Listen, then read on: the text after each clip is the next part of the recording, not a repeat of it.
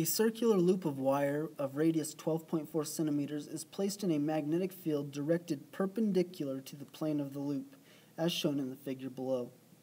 If the field decreases at a rate of 0.53 Tesla per second, in some time interval, what is the magnitude of the EMF induced in the loop during this time interval?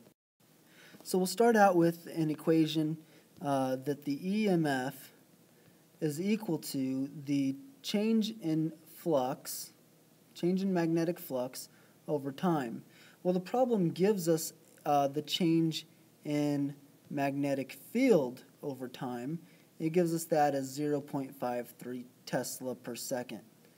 So how do we equate that? Well, flux is equal to, that's a horrible B, flux is equal to the magnetic field times the area and times the sine of theta, which it tells us is perpendicular. So it's going to be times 1. So I'm just going to leave B times A. Well, if my area stays the same and my magnetic field is constantly changing, then the change of B times A is going to equal a change of flux. And these are supposed to be deltas or triangles.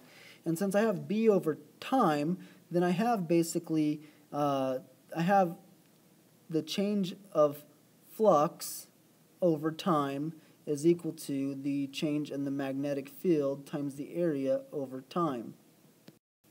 And this is one of the quantities that I'm given in the problem. Now the area is going to be equal to pi times r squared. Make sure you convert r into SI units.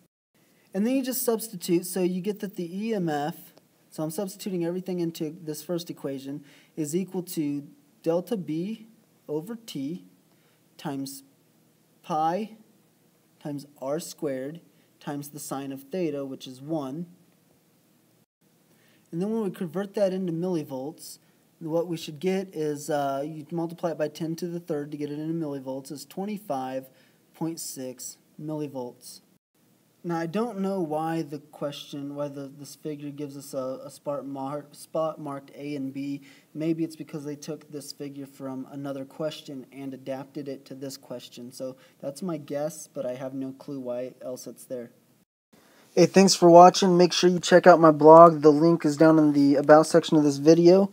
And on the blog you'll find cool stuff like other videos for the same chapter. And you'll also find little download links where you can download calculators to basically just punch in your numbers and solve these exact problems. So you won't even have to watch the video if you don't want to. The last thing I want to say is if you leave comments on YouTube, of course I will get around to responding, but I'm much faster if you leave them at the bottom of my blog, right down there. Enjoy your day.